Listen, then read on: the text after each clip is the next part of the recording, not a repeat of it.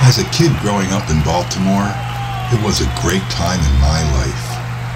Brooks Robinson, the Baltimore Orioles, and playing baseball.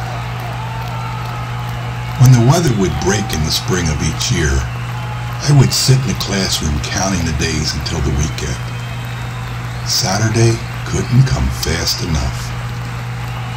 No doubt, Saturday was my favorite day of the week. I got to play baseball with my friends.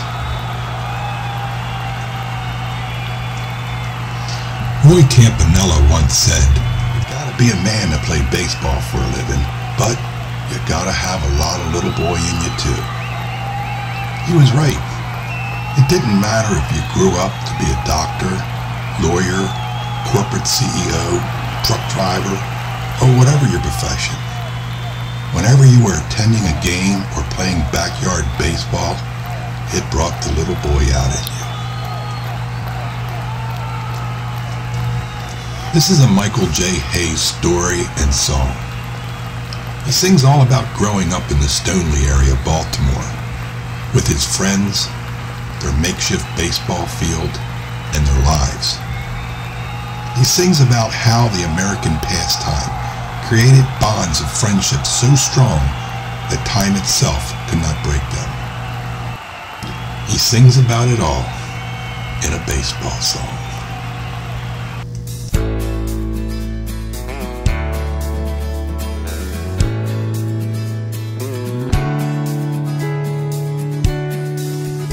Is there any one of us who doesn't still know the place where we first learned to play the game?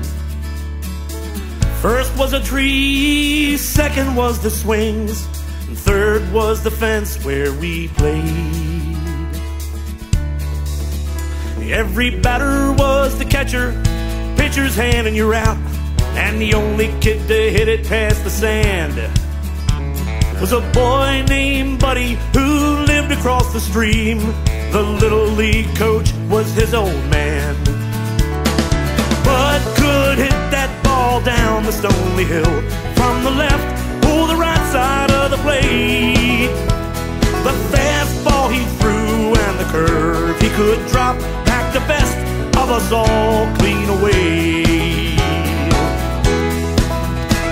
We all put on years and that field got too small for the girls and the music and the cars. Archie bought a street rod, Eenie married Steph, and Randy P and I, we bought guitars. Bud would call and we'd put all of that away and grab our gloves and head down Wombat Park.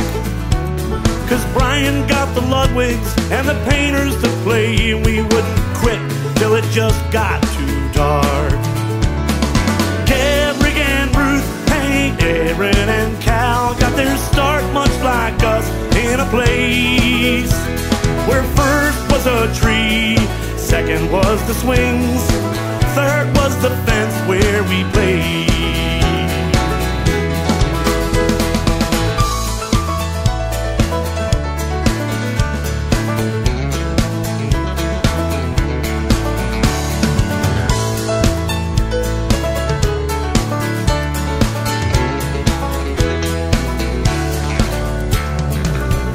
Lost his hair, John Robert lost his way, Whitey the Lord called you home.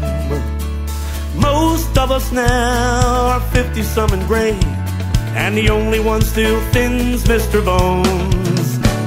When Bud calls now for the old-timers game, we play just as hard but we lose, while our kids try as hard not to laugh when they win, but we try not to bleed, break, or bruise.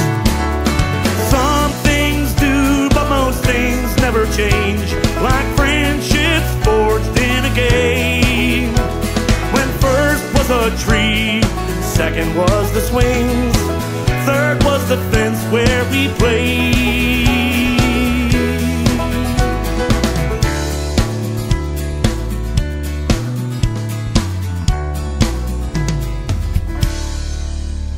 Is there any one of us who doesn't still know the place when we first learned to play the game? First was a tree, second was the swings, third was the fence where we played.